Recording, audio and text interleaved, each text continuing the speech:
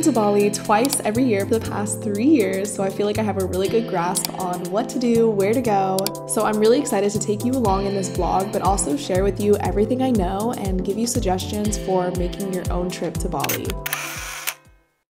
Uluwatu is probably my favorite place to stay in Bali because the beaches are superior. There's amazing surfing and really cute restaurants. Also just a lot of cute hidden Airbnbs like this one. I checked in at about 4 p.m. after a long flight from the US. I honestly found this Airbnb just by chance and I was so in love with it. I wish I stayed longer than I did. Also, side note, I always include the links to the Airbnbs I stay at in my travel vlogs down in the description, so keep an eye out for that. And if you haven't already, please remember to subscribe as a free way to support me. You don't have to, but it would mean so much.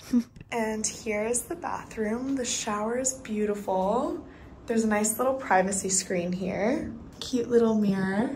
Hello. Oh, my little airport hair got crazy.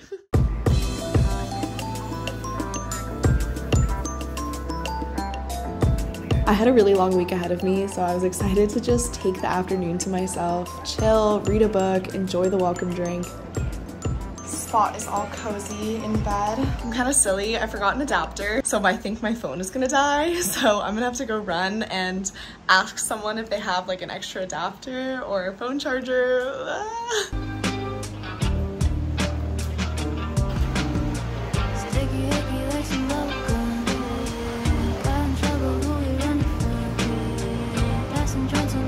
So my original plan was I was gonna go downstairs and get some dinner, but I'm feeling so tired and jet lagged. I think I'm just gonna take a shower and then read my book and fall asleep. I feel like I just gotta listen to my body for this one, you know? And I'm hoping I wake up tomorrow feeling a lot more refreshed because like right now I'm just feeling exhausted, but that's what you get for flying direct. Because of jet lag, I woke up at the crack of dawn. I think it was 6 a.m. when I woke up, but I wasn't mad because it meant I could enjoy the morning and just watch the sunrise. These really cute monkeys came and joined me, and one of them stole my pen. I'm actually a little scared of monkeys because in Bali they can be quite aggressive. But I decided to journal for a little bit before getting ready for the day.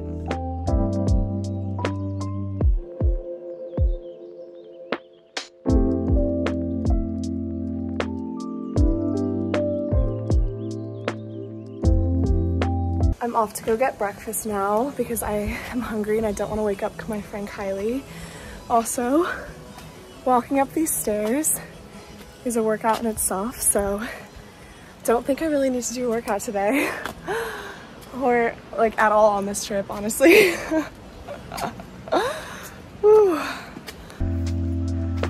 One of my favorite cafes in all of Bali is this cafe, Suka Espresso. They have multiple locations, one in Ubud, one here in Uluwatu. I think they opened one up in Canggu or Seminyak as well. But if you ever come to Bali, check them out. I love their chia pudding bowl, it's so good. Then after getting a light breakfast, I decided to do a quick workout because it just makes me feel so good to start my day doing something active. I also think it really helps with jet lag to move your body. And because Bali is so humid, I purposely wore a swimsuit that I could just jump in the ocean right after my workout.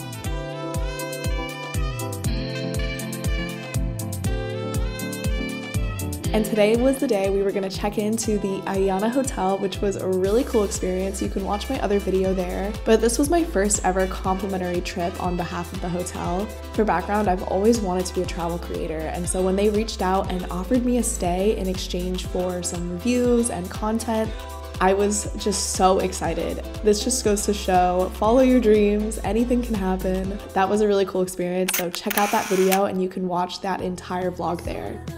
I already mentioned that Uluwatu has some really cool surf spots, but I went to Nusa Dua to surf just because it was wet season when we went, and as a beginner, the waves were just much better here.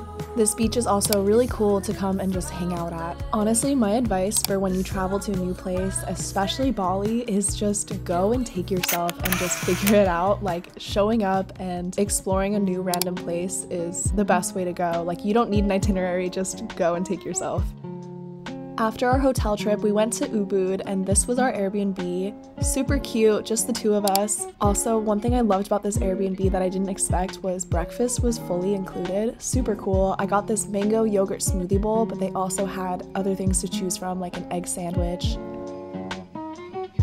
I love how in Bali, the food is always so fresh and so healthy. And afterwards, I felt like doing a workout, so I took myself to Pilates. Also, I recommend downloading the app Gojek to get around. You can hire a motorcycle for less than 40 US cents. Yes, crazy. Anyways, I loved this Pilates studio, really great class. And then me and Kylie went and got some food at this restaurant called Liap Liap, which I've been to before and really loved. It's traditional Indonesian and Balinese food, which I had to show my friend Kylie. The spicy thick after.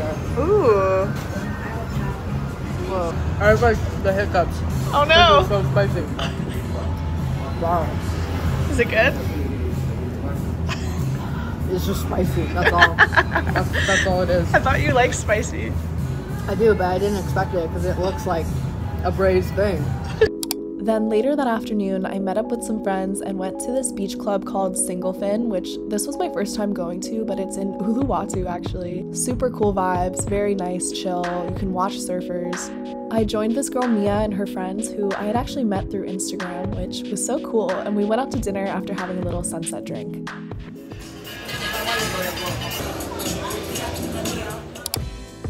The next day, I just had a very chill day and went to my favorite cafe in Ubud called Milk and Madu. Ended up eating here, I think 5 times throughout the trip. The food is really fresh, affordable, great quality. I ended up getting this whole breakfast special for about 8 USD. And I didn't really do anything this day besides eat, do some work, and just relax. But the next day, we were gonna go explore some waterfalls. So if you wanna skip to that, you should. This is me just like doing a quick little mukbang. It was so good.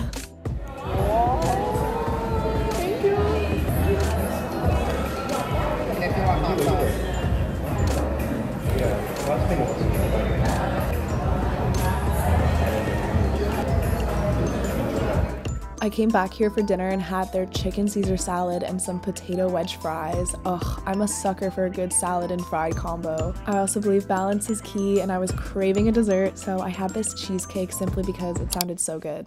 Good morning. It's currently 7 a.m., which isn't that early. Like, if you've seen my other Bali videos, I've gotten up basically at the crack of dawn to go and do something like this, but we're taking it easy. Me and Kylie don't really want to have to wake up that early today. So it's 7, we're gonna go and jump some new waterfalls that I've never been to before. And my driver Toya, who, if you ever need his like contact info, I'm gonna put it down here because he runs his own business. He's a great driver. All of his friends are really incredible. But he basically helps manage like tours and stuff. So he is taking us to 3 different waterfalls. He texted me the names, but I forgot them already, so I'm gonna put them here. And yeah, I'm so excited. So let's go jump off some waterfalls. Rain jacket. I knew this would happen. I checked the weather. Pro travel tip. Check the weather. Also, so my dad joined us for this trip. I didn't realize. Before our waterfall hike, we stopped and got a coffee at Alchemy, which also has really great meditation classes if you ever want to go. I got myself an oat milk cappuccino, which is my go-to hot coffee, and a chia pudding with this coconut yogurt that was really good before showing up for our first waterfall of the tour.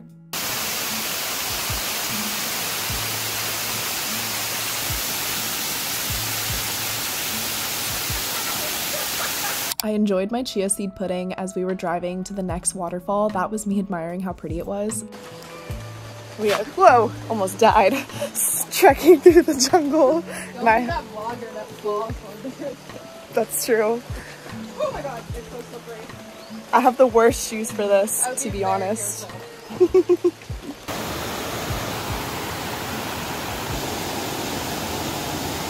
All these waterfalls were beautiful to experience, but this next one was probably my favorite because we could actually swim in it. We just got to the 3rd waterfall spot past these beautiful rice fields. Let's go. Look, Ma, this is what they advertise online. Kylie was making me laugh because she was like, this is what I think of when I think of Bali and what I see online. Let's go. Jungle Explorer in Kylie's hat. Where you're like,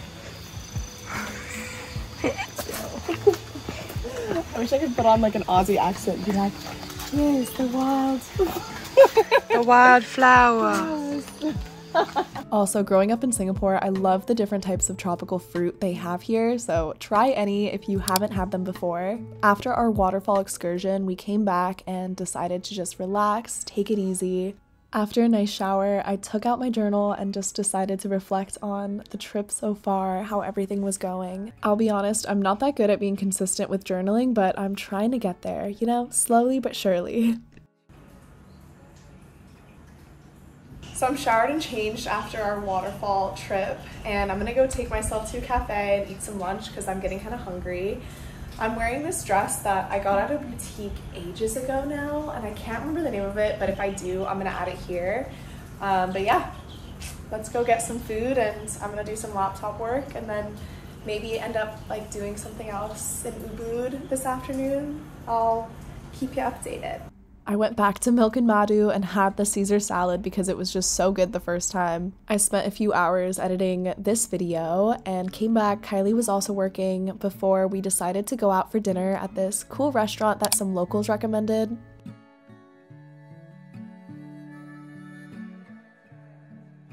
This is Kylie making fun of me, being like, no phones allowed.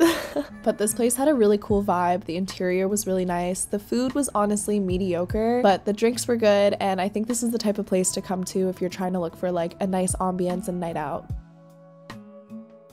We watched the sunset, and I think they could tell we weren't super happy with the food, so they actually gave us this free dessert, which was really, really good. So that was really nice of them. Thank you.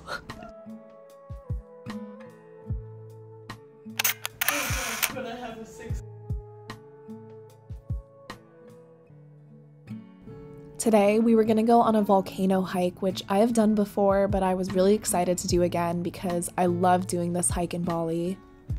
I put on my hiking clothes and also filled up my water bottle so I could stay hydrated. Going hiking today! So excited! Our shoes were still so wet from the day before because it was raining so heavily, so I had to wear my flip-flops into the car and carry them. I also got these 2 super sweet coffees to power me through the morning. And the drive took about an hour. That's one thing to keep in mind. Driving places in Bali can take some time, so be prepared. Also put on a ton of sunscreen because I'm trying to protect my skin. And then we used Get Your Guide to have this one-of-a-kind local experience. Get Your Guide is the best place to unlock the most unforgettable memories for travelers. They offer over 60,000 curated experiences in more than 3,600 destinations worldwide. Their website and app makes it so easy to book and access tickets with no printing required. I booked this Mount Batur hike for me and my friend, and it was one of my favorite activities we did while in Bali. Our guide knew which route to take would be the best for the views and also based on our fitness level. Also, I'd like to think I'm pretty fit, but fair warning, I had to stop a couple times during this hike to catch my breath. It was very much a steep incline for a short period of time, but it was so worth it, even when you got to the halfway point. Honestly, our guide was the best. He was celebrating us every single step of the way. He was really good at pointing everything out to us. Also, I felt like I was so energized from those 2 coffees. I felt like I could literally run up this mountain, and Kylie hated me for it. She was like, girl, slow down. Also, you can try Get Your Guide by using the link in the description. Anyways, I think some of the highlights of the hike were as we were going up, there were little cats on the mountain. There were also monkeys, but the coolest thing was that at the summit, our guide helped us use the volcano steam to hard boil some eggs. And of course, the view at the top was just beautiful. The monkeys were hanging out here too because surprisingly, it was a little cold on this mountain and the steam is what warmed them up. But side note, I'm actually kind of scared of monkeys, especially when they're trying to steal your food. See, it's kind of scary. Okay, let's see.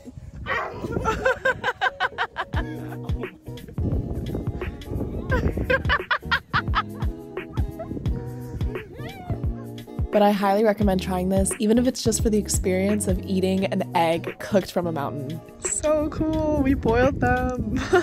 After our hike, I was starving, so I got this pepperoni pizza, which I know is very American of me, but you know what? I was craving it. And then we went out for our last dinner in Bali. If there is one restaurant you go to from this video, I really highly recommend Honey and Smoke in Ubud. It was so good. Mukbang time. Is it mukbang or mukbang? Let's say mukbang. Octopus. So good, the chicken is so good. The chicken skewer was so good. I'm also a huge fan of octopus, so I enjoyed that. But the cherry tomatoes I showed earlier were a surprising winner of the whole dinner. I also put down in the description the links to the restaurants we went to and what we ordered so you can try as well. But that was it for this Bali vlog. Thank you so much for watching. Make sure to like and subscribe, and I'll see you in the next video.